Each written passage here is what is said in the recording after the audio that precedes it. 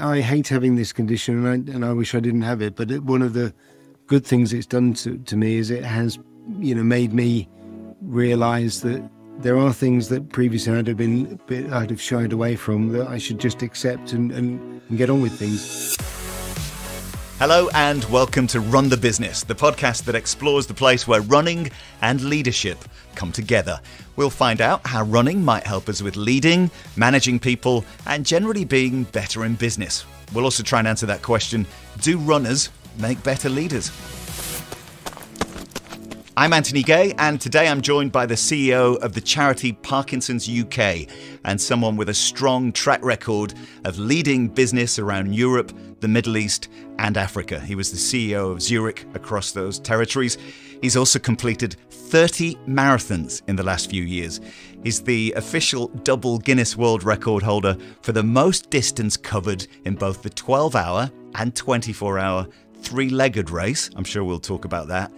And everything I've just outlined, he's done whilst dealing with Parkinson's disease himself. Gary Shaughnessy, welcome to Run the Business. Thanks, Ant. Good to be here. Gary, how are you today? Yeah, I'm really well, apart from my legs are a bit stiff following a marathon yesterday. But a bit stiff is probably an understatement, to be honest. No, you can't just sort of drop that in and say, dealing with a marathon yesterday. Tell us a little bit about where you were and what marathon it was. I was in Valencia for the Valencia Marathon, and I was a week before that I was in San Sebastian for the Zurich-sponsored San Sebastian Marathon. And I ran with a group who, unfortunately, the children have ataxia telangiectasia.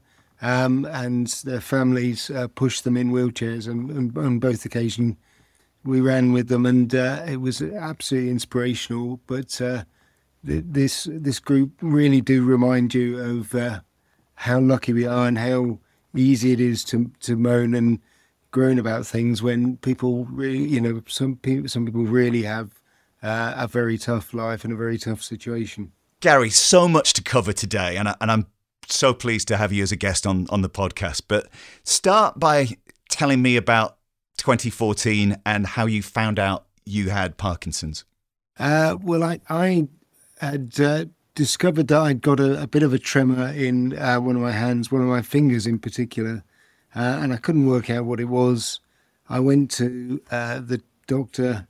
It wasn't causing me a lot of problem. It was just weird, really, and she didn't know what it was either. She thought it was restless leg syndrome, which and told me to go away for a month and come back again. And it just got slightly worse.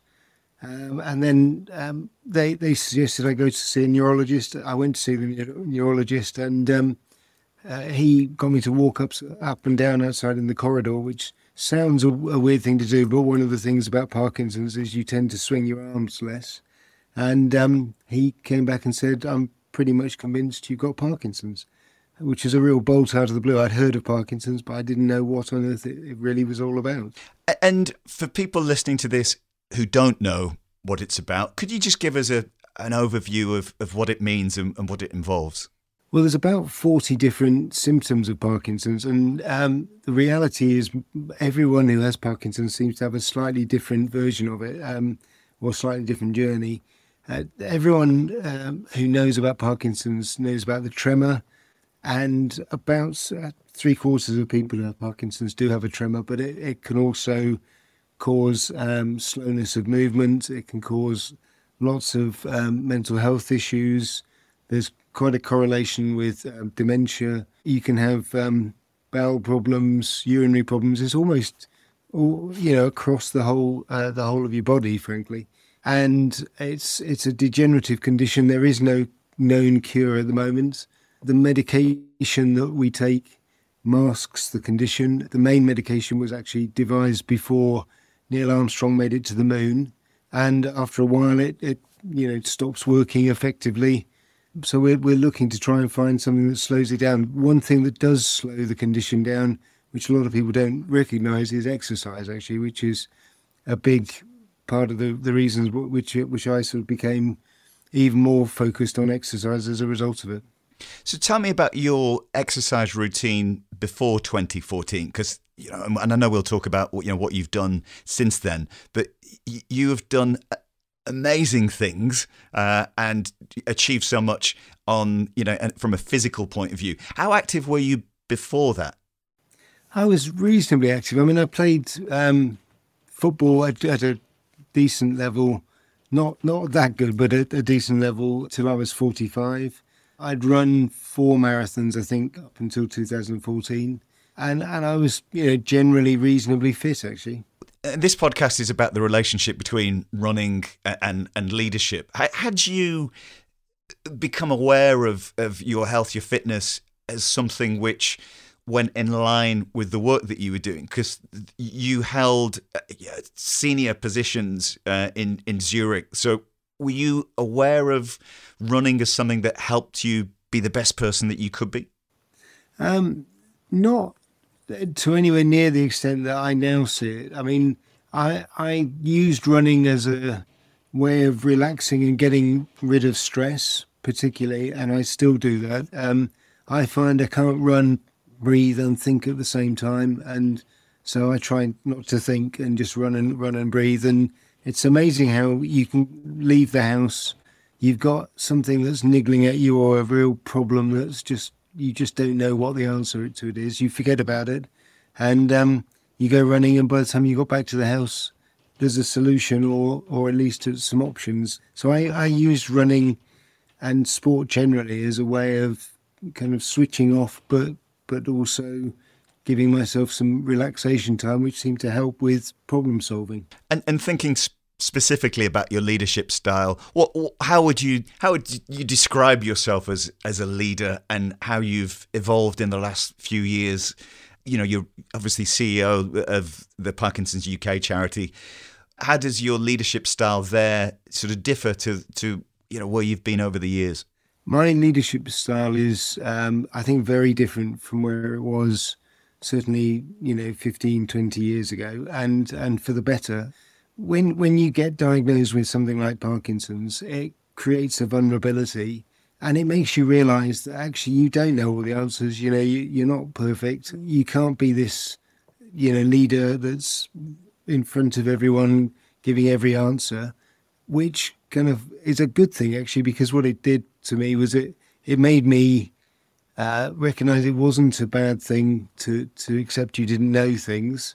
And actually the best possible, I mean, my job really has always been, as a leader, I just didn't recognize it, but has always been to bring together the best teams, to bring together people who have different skills, different capabilities, and make them perform or help them perform their best by knocking down barriers that are in their way, rather than by knowing the best answer to everything. And I think, being vulnerable kind of makes you realize that. So in a way, it's been a really good thing. Why did the exercise, the activity, the running become so important to you in the last few years? What was the thing that made you want to go and do all this stuff? I always, when I went to a different country, I'd always go running, just to get a sense or a feel of the country that I was going to. And I was on an event in Lisbon not long after I was diagnosed, and I got up in the morning, went running, and I was just getting slower and slower and slower, and it really was a pretty sort of grim process. And I rang my wife up and said, look, I'm really struggling with this. And she said, this is a long-term condition, and you've just got to focus on what you can do. And it was almost like a turning point, and it was absolutely the right thing to say. It was a turning point for me, and it made a big difference to how I saw the situation I was in. And it kind of reminded me that basically I needed to take some level of control over my situation. And actually exercise is one of the few things that can slow the progress of Parkinson's. It slows the progress of lots of chronic conditions. And I'd found the thing that I could both focus on for myself, but also I think there's a tendency that people kind of assume you've got a neurodegenerative condition, that everything declines. And I just don't agree with putting a ceiling on yourself in that way. So part of it for me is, can I also raise awareness amongst people with Parkinson's that we can do something about our own condition in this way, and raise awareness amongst people generally about what condition Parkinson's is. What did your colleagues and your family do, and how did they behave when they understood that you and realized that you had Parkinson's and understood what it was? How did the people around you rally to your support? My family have been absolutely outstanding and incredible, really. I mean, to the extent that my wife, Janet, and my three kids, Michael, Daniel and Bethan, all ran the London Marathon with me just over a year ago. And Bethan, I don't think, has forgiven me for yet for entering her, but entering into the race and having the temerity to do so. But they've been brilliant. They've been so supportive, and my colleagues have been superb. I mean, I worried that by telling people about Parkinson's, it would embarrass them or it would be difficult to deal with. But you get to a point where you haven't got much alternative, and I've found that almost exclusively people have been supportive, empathetic, and what I want and what I think people with Parkinson's generally want is awareness and empathy, not sympathy. So I don't get a break. I don't get a free pass because I have Parkinson's. I just get treated as Gary Shaughnessy, and that's what I want to be the case. You mentioned the positive mental attitude that it's important to have in anything in life, I think, really. Why do you have that? Why did you decide to deal with this head on and take this positive mindset into dealing with the situation? Because what's the alternative? I mean, the alternative is you allow yourself to become a victim, and you allow yourself to be immediately defeated by it. And, I mean, lots of people I know have issues, conditions, family troubles, whatever it happens to be. Yes, it's not a nice condition. It's relentless, but just giving up and just taking the negative view on things is not going to help. So I've always had the view that you focus on what you can do and what you can improve rather than allow things to be you. Mm-hmm. And practically, Gary, do you need to prepare differently? Let's talk about running, which is this podcast's focus. How do you approach? I mean, you mentioned you did a marathon yesterday. Does your prep change massively compared to somebody who doesn't have Parkinson's in approaching a marathon? I don't think massively. I mean, things like I have to take my medication on time and so on. That's quite important. You've also got to consider. I not for marathons in particular, but I did an event in the summer called Arch to Arc, where I ran from Marble Arch down to Dover, and then with a group we rode the distance across the channel and then cycled to the Arc de Triomphe. And on the rowing bit, I was unfortunately seasick. And when you're seasick and you've got medication that you've thrown up, that makes a big difference. And you don't know how much medication you've really taken on board, etc. So it's practical things like that are a real challenge. I mean, for me, the challenges of Parkinson's and my medication are actually more about work and timing, because when I get very tired, which doing a marathon will cause me to do inevitably, my medication works less effectively. So I'm more likely to, have to turn up, and my tremor is not good. And it doesn't seem to cause anyone else an issue, but it does cause me an issue. And so it's more about making sure you get more sleep when you need to, etc. Certainly, when I stepped down from the full-time role as CEO of EMEA, that was absolutely the right thing for me to do, because I can now just manage my days a bit more effectively and make sure I get a bit more sleep and make sure I get the rest that I need. But it doesn't stop me doing the running, certainly. Can you tell us a little bit about your role at Parkinson's UK and how that came about and what that entails in, because I know you mentioned raising awareness is really, really important. So tell us a little bit about what you do there. So I'm the chair of Parkinson's UK, and it's a charity that focuses on two things really. Firstly, helping people live with the condition and helping those people who live with it through someone else as well. So carers as well as people who have the condition itself. There's 145,000 people in the UK diagnosed with the condition. There's 18,000 new diagnoses every year, and helping people deal with it is critical. The second element is searching for a cure or a way of slowing or stopping the condition itself. So we're the largest charity in terms of Parkinson's research spend in Europe, and there isn't enough spent. But everyone would say this about every condition, but there isn't enough spent to accelerate the need for a cure and get a cure, rather than continuing to have that 18,000 people being diagnosed and have the same outlook as certainly I had when I was diagnosed.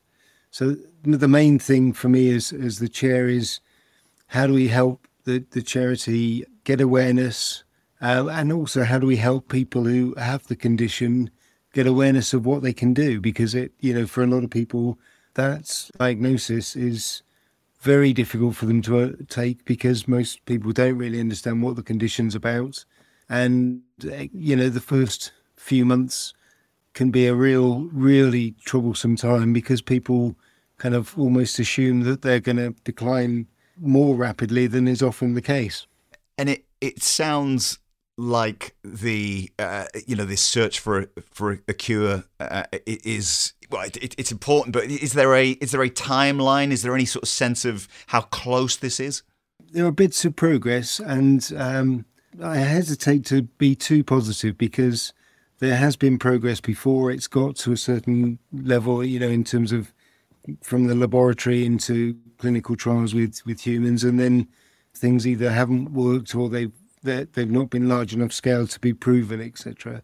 So I think there are, I'm not a scientist, but it seems to me there are plenty of examples of where there could be progress and there could be success. It's very expensive to do clinical trials and to test everything at the level that you really want to. I want to talk a little bit about running and some of those amazing runs that you've been part of over the years. I mean, first question is there a run that sticks out in your mind as a special one? I mean, they all sound amazing, but is there something that you kind of recall and it brings back some lovely memories of a particular running experience? Oh gosh, there are a few. I mean, I did the Jungfrau Marathon in Switzerland, which is roughly 25 kilometers flat and then 17 kilometers up the side of the mountain. And about halfway up the mountain, you go around a corner and you see, the side of the Eiger. And it's just such an incredible experience. And I mean, I found with marathons, full stop, you just get people collaborate, they talk, you meet people.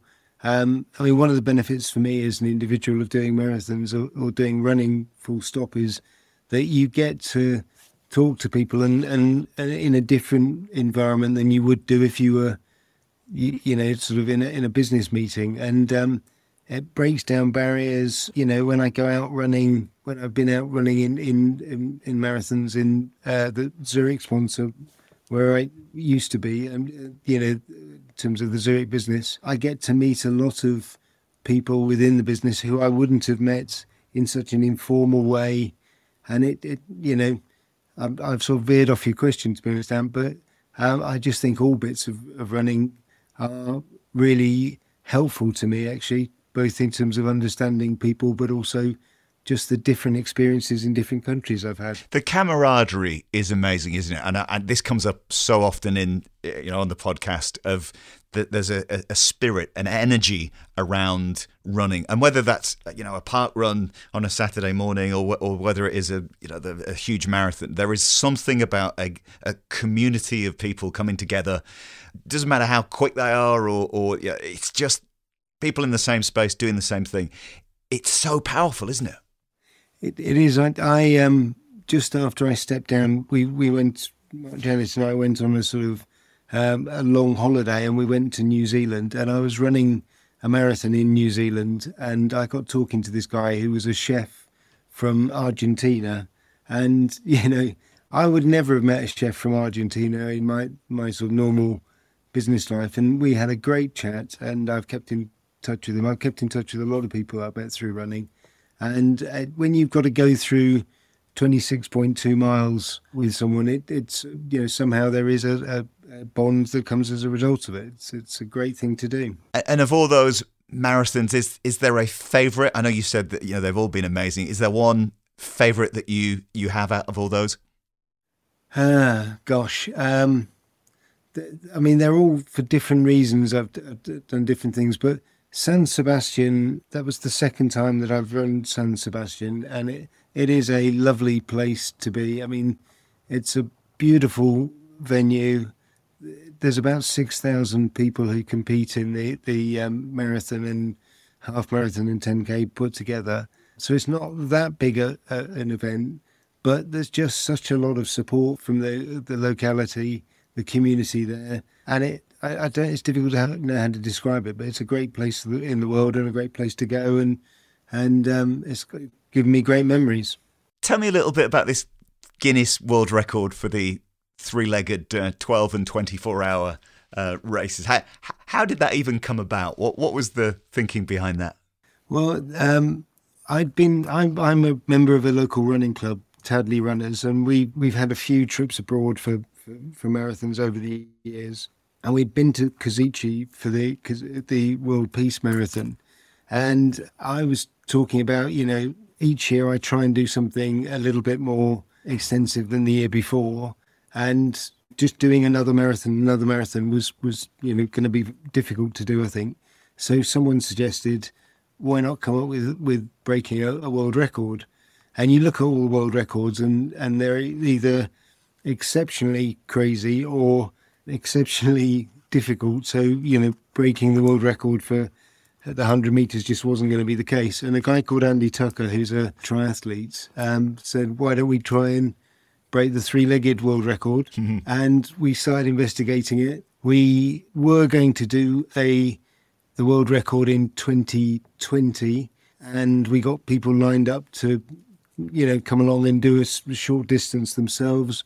Local community in Silchester was superb and allowed us to use their facilities. And then obviously COVID came, and we had the problem that Andy and I, because we weren't in the same bubble, couldn't actually be, strapped together on our legs to do the event. We'd done so much preparation. We decided to have a first go at it with a mannequin tied to both of us in between us to keep us socially distanced.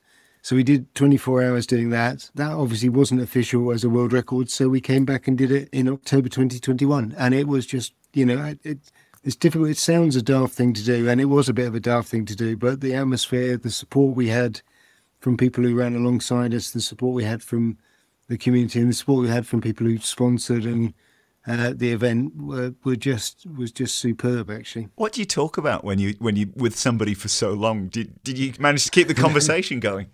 Yeah, it's weird, actually, that after a while you get used to a bit of silence. So we did a fair bit of training together. I mean, we get on really well. We've done, Andy was a big help in and his partner Teresa in the Arch to Arc setup that we did. But after a while of running strapped to someone, you do get used to not having to talk that much. We did, we know each other very well. We've talked about lots of things. Unfortunately, Andy has some really bad jokes, which I know the punchlines to all of them. But you just have to accept that you're not going to speak for 24 hours. Gary, you're an inspiration, and I know you don't like being put up on a pedestal as somebody that's inspirational, but you are. But in terms of leadership and business, who are the people that inspire you? Where do you look to get your energy and inspiration from? Well, that's very kind of you, but where do I look? That's the important thing. I mean, I look all around me. I mean, when I used to work for Fidelity, the investment house, and I learned a lot from Anthony Bolton, who wouldn't have described himself as a leader. He was a tremendous investor, but the way he dealt with not being as successful when he launched the China Special Situations Trust as he had been with his UK investments, I mean, that sort of ability to learn, ability to recognise you haven't always got it right, that that was something I learned from. I've tended to learn a lot from people in the teams that I've worked with. So people like Tulsi Naidu, who was CEO of Zurich in the UK after me, but is now the CEO of Asia Pacific for Zurich. I mean, she's such a bright person who has a ability to look at things in a very lateral way. I mean, I could go on. I think it's really important that you're almost a bit of a sponge in terms of the way that you learn and the way that you see how different people react to different situations, rather than necessarily always looking for a role model in exactly the role that you're in, if that makes sense. I mean, just to touch upon, you mentioned Zurich there. It sounds like they were amazing in supporting you and helping you, on the journey, and still are at this point. Why was that? And can you sort of speak to that importance of companies embracing, their people and the challenges that they might have? Because as you said at the beginning, you almost feel like, I think you said, and I'm paraphrasing, but you said you didn't, you're almost a bit embarrassed to bring it up and don't want to, talk about it. But why and how do companies, how they react in a certain way? Why is that so important? And what was the difference at Zurich? I mean, it's difficult to understate how important it is, or overstate how important it is, rather. But I mean, Mario Greco was my boss in Zurich, and when I decided to stand down, he was just superb. Why was he superb? I think because underneath, all the issues around, managing a business, etc. I mean, all businesses typically are around people, and Mario has a great heart actually, and recognised the situation I was in, and was just personally supportive as well as for the company. I find it difficult to know why, other than the culture of an organisation. It's it's about recognising the value of your people, and I think it's just back to this age-old comment, which is you need to treat people the way that you'd like to be treated, and I think most organisations that have that kind of philosophy and value their people and value what's different about them, as well as, I mean, it does go hand in hand with issues of inclusivity and diversity, and it's just part of the culture, I think. And it's easier said than done, isn't it? I mean, it's part of the culture. Yeah. It is. Do you have any specific examples where running has given you a lesson or a takeaway, something that you've been able to transfer into your work or into your life? I'm not sure about a takeaway quite so much, but I do remember I was running in Frankfurt, and the lesson that I learned is a very simple one, which is it becomes very easy when you speak English, and most business meetings, everyone speaks English to you, to assume that you don't need any different language skills, and that everyone else will be able to communicate with you in the language that you're used to and you're comfortable with. And I went out running in Frankfurt, and it's a very modern and cosmopolitan city, and it's it's a very well-known business city. And I got lost, and person after person that I came up to didn't know, couldn't speak English, and I hadn't got my phone with me, and so I had no way of working out how to get back, until eventually someone very kindly did know English and managed to sort my direction back. And I was about 3/4 of an hour late for a dinner that I was due to go to. But the point being, I just assumed that everyone could accommodate my lack of language skills, and I'd done no pre-planning, preparation, and I learned a lesson very quickly, actually. So the lesson there is to know how to ask, wherever you are in the world, know how to ask to get back to where you came from and where you started. Correct. And an old boss of mine used to call it curse of assumption. You just assume something, and then it comes back to bite you very quickly. Yeah. I think the other thing that I've learned is, if you're going out running with a team of people from work, it's very easy for it to stay as a business kind of mindset, where everyone's trying to run at the same speed or the speed that the most senior person runs at. And actually, again, it comes back to if you're sort of relaxed and you're prepared to, to tell people that you're actually tired and you're running, it's running too fast and whatever, then everyone relaxes and everyone just gets on with the run rather than trying to have this sort of ridiculous thing where the most senior person, everyone's trying to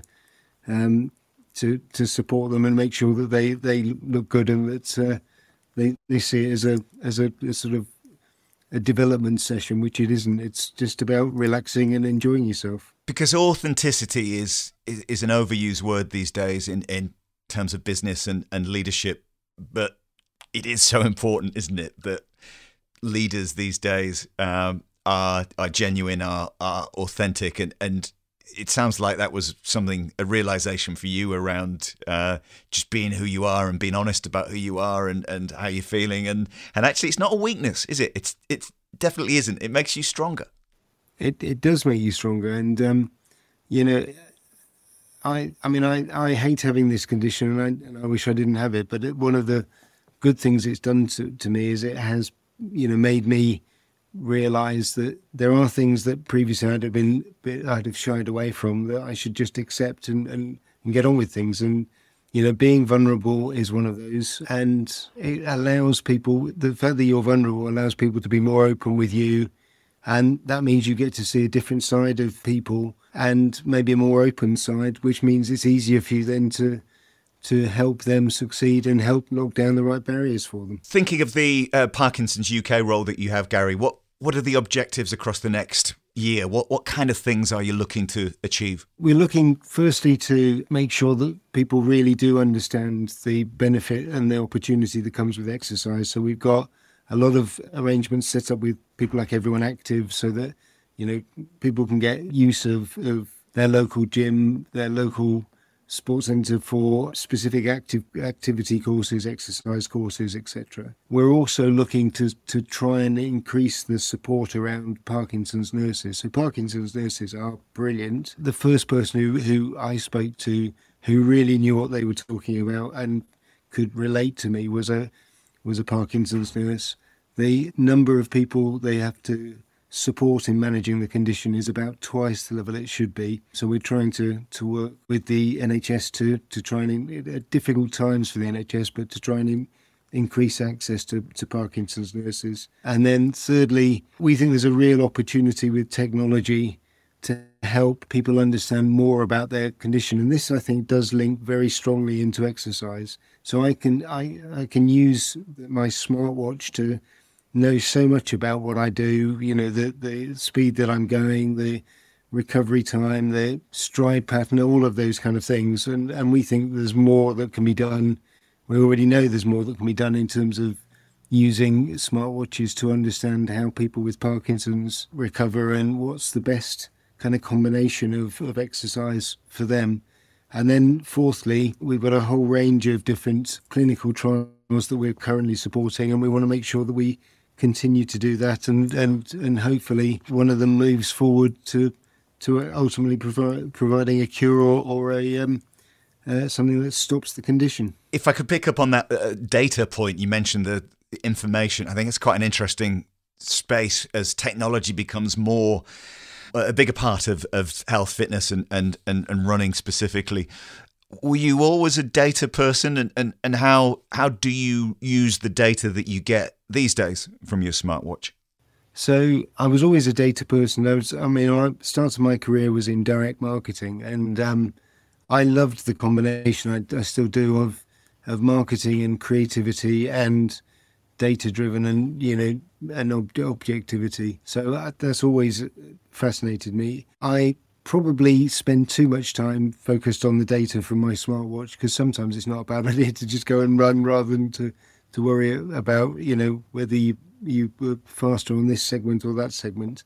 But I think the data, so for example, we know that exercise is good for you for Parkinson's. We know that generally more intensive exercise is better, but do we know enough about for you, isn't it, each individual, how that links with nutrition? Is there a limit to how intensive that exercise should be? And I think a more personalized experience of exercise and nutrition and diet and mindfulness, I think is within the grasp if we pay the right kind of attention to it, actually. Do you run with music, or are you somebody who likes to have silence and natural sounds around you when you're running?